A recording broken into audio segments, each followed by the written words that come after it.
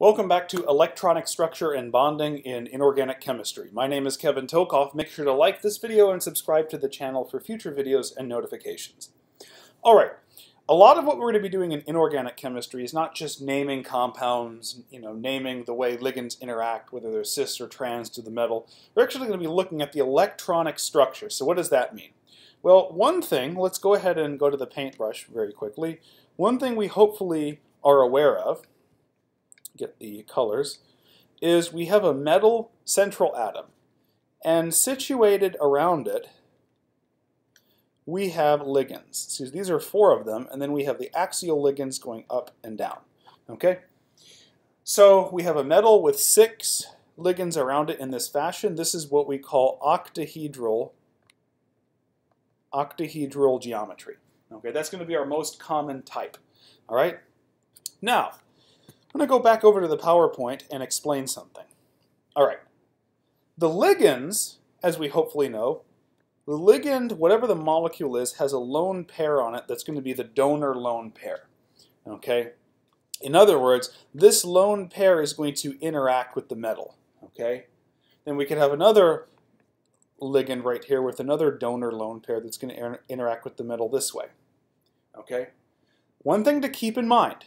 This lone pair on each of these ligands, what charge does it have? It has a negative charge. Each electron has a minus charge. Electrons are negatively charged, so they're negatively charged. This lone pair is coming from the ligand. However, we also have electrons on the metal. Normally we think of metals having positive charges, but that means they still have electrons. Okay? It's just generally they have fewer electrons than they have protons. Okay? So metals that we're going to be dealing with have 5 d orbitals. And there's always 5 d orbitals. An orbital, remember, is a physical location in space around an atom where you're likely to find electrons. Okay? Another piece of terminology, a node, is where there's 0 probability of finding that electron. And it turns out for d orbitals, there's 5 electrons that we call 5 d orbitals, and each one has a different 3-dimensional geometry. Let's go over these 2 on the top, and there's a reason we put them together. The first one on the left is the dz squared orbital. Okay, this is the one with the donut that goes around this lobe that goes in on the z-axis. Then we have the dzx squared minus y squared. All right. What distinguishes those 2 on the top from the 3 on the bottom? Okay. Notice where the x-axis is and the y-axis is in each case. All right, it's only labeled on the first one, but this right here is the x-axis, and then going this way is the y-axis. And in all of these, z-axis is going up and down. I'm mainly concerned with the x-y axes. Notice for these 2 on the top, the x and y axes go directly through an orbital, or at least the lobes of the orbital. Okay, they go directly through the lobes. All right. Notice how in dx squared y squared, the x-axis is going directly through the orbitals, or it's going right through the areas of electron density, these lobes. The y-axis is going right through these lobes right here, right through areas of electron density. All right. The x and y-axis do the same thing here, except they're penetrating the actual donut part of the dz squared orbital. Okay.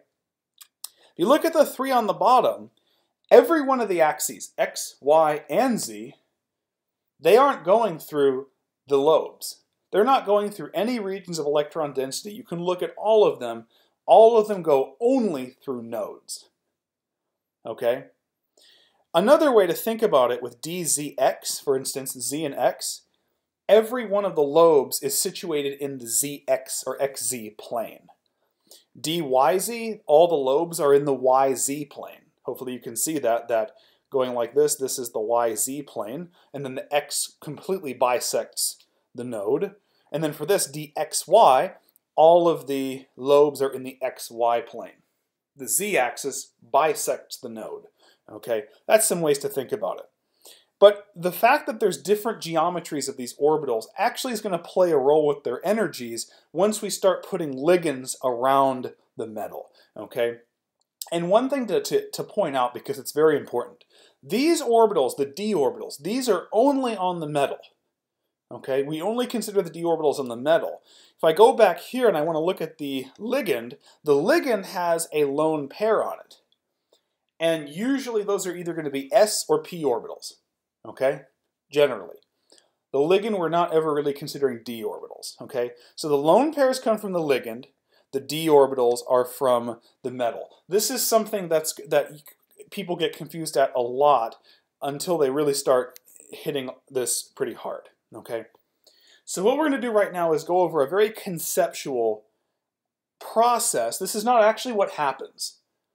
It's so we can hopefully see why we get the crystal field splitting, which is what we're going to be talking about in future videos, why we get that whenever we put the ligands around the metal. If that phrase doesn't make sense, we will get there and explain it as we do. All right, so let's suppose we have the following. Let me go back here. Let's suppose I have a metal with some charge, and it has its d orbitals around it. I'll just indicate it like that. Those are the d orbitals, okay? Put that in red maybe. So these are the d orbitals. Electron density is just somewhere in there, within that circle or sphere, really. It does not really like that, but let's just suppose that. Now, those 5 d orbitals from general chemistry, if you remember, we said the d orbitals were all degenerate. They're exactly the same energy. If I have the ligands an infinite distance away from the metal, completely infinite, or they're basically non-existent, we could think about that. All of those orbitals, the 5 d orbitals, have exactly the same energy. And this sort of vertical axis right here is increasing energy. All these orbitals indicated by these 5 lines are the same energy, right? They're all exactly the same energy. They're degenerate, okay? That's because the ligands, which have the lone pairs, are not repelling yet. They're not actually repelling the electrons in the d orbitals. So they're at the lowest energy possible at this point. Okay, but they're all the same energy because there's no interactions right now. Now I'm going to have a situation where what I'm going to do is I'm now going to bring the ligands, I'm going to bring them relatively close, all right? Now I'm only going to draw 4 of them for the sake of space, but I'm going to bring the ligands, and notice you wouldn't really draw them this far apart, but I'm bringing them close enough to where I now feel some electrostatic forces. Okay, there's some electrostatic forces between that lone pair and the d orbitals.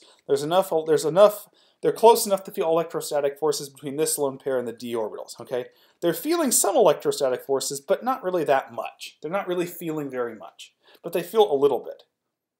Electrons have a negative charge. I don't care if the electrons are in the d orbitals of the metal or the lone pairs of the ligands. They all have a negative charge. And what do we know happens when you put 2 negative charges in vicinity of each other? They can repel, they do repel, number 1, and they could accelerate away from each other.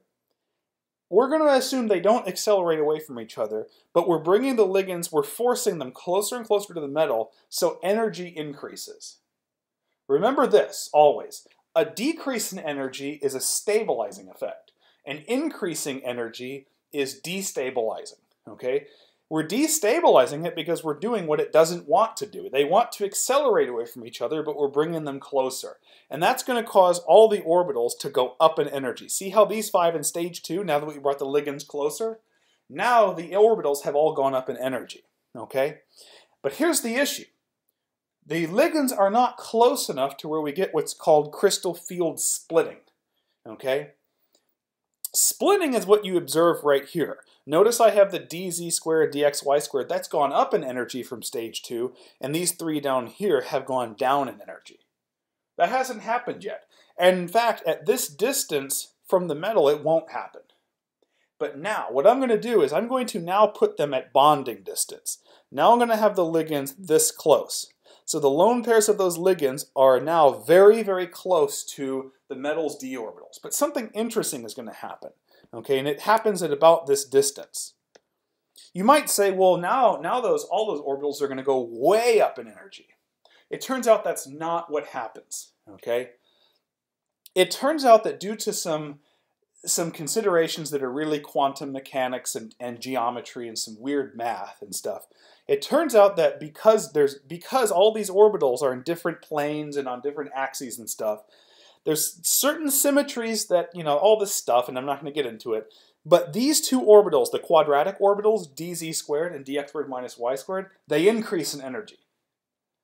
And the three on the bottom that are like dxy, dxz, dyz, they go down in energy from the degenerate state. So state 2 right here is the degenerate state, and once we put those ligands there, now these two quadratics go up and the three others go down.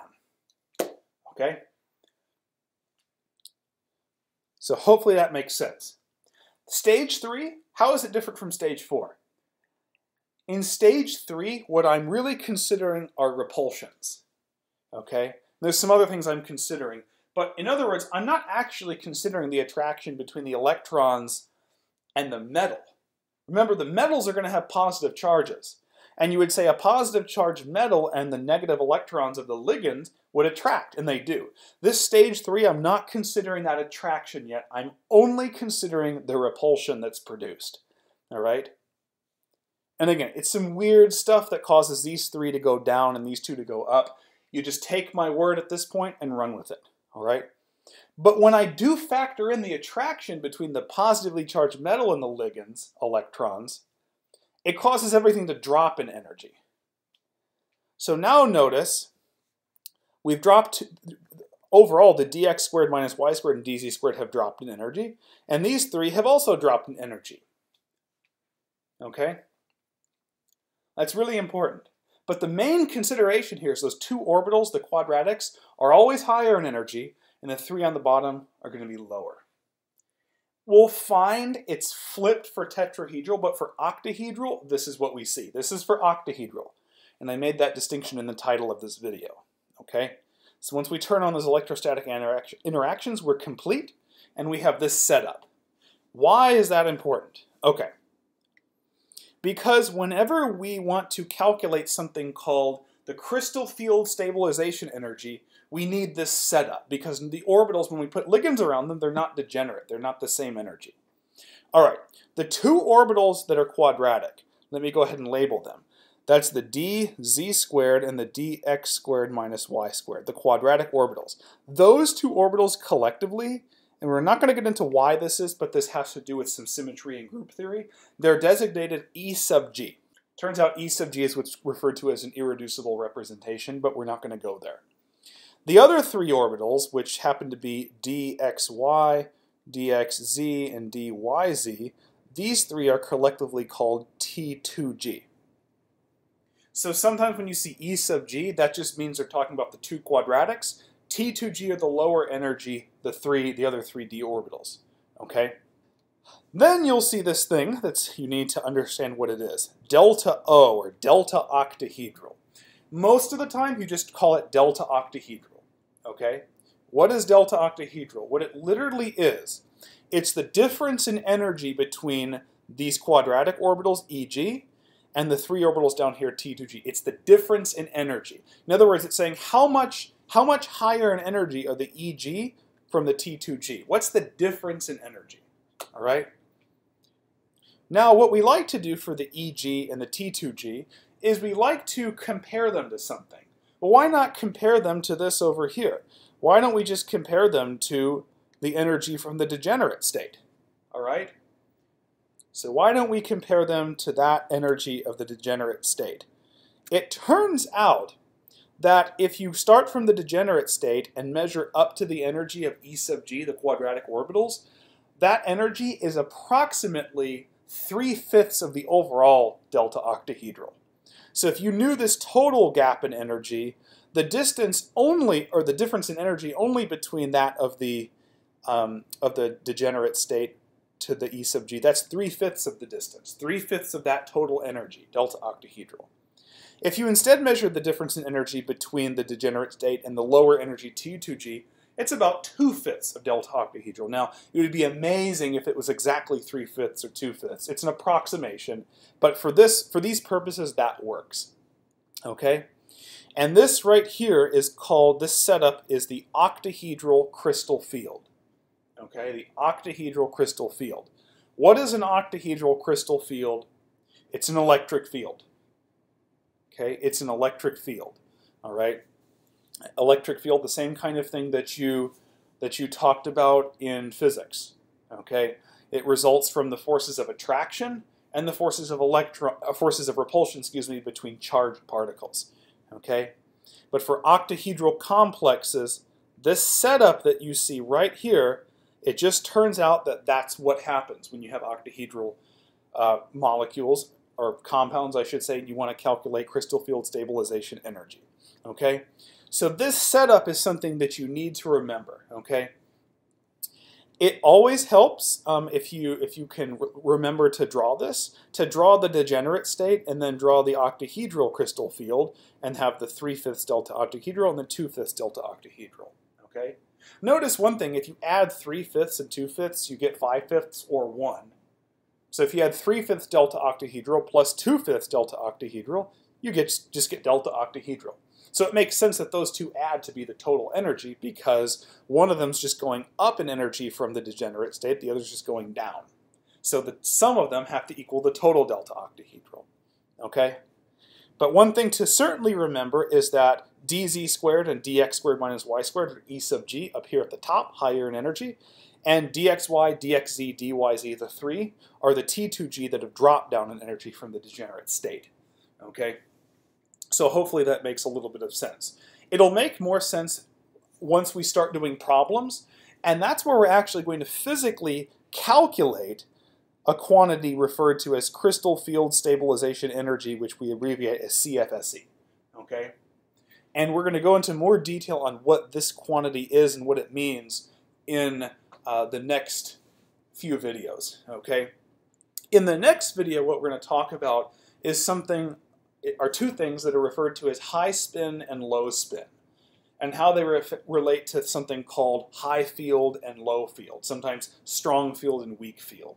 Okay, we're going to talk about that. And we're also going to hopefully get some intuition on why those things happen like that. Okay, and we'll cover that in the next video. So make sure to like this video and subscribe to the channel for future videos and notifications. Like I said, we're going to do a lot more with crystal field stabilization energy in the next few videos, and we're going to do some examples of them and hopefully get a grasp of that. See you in the next video.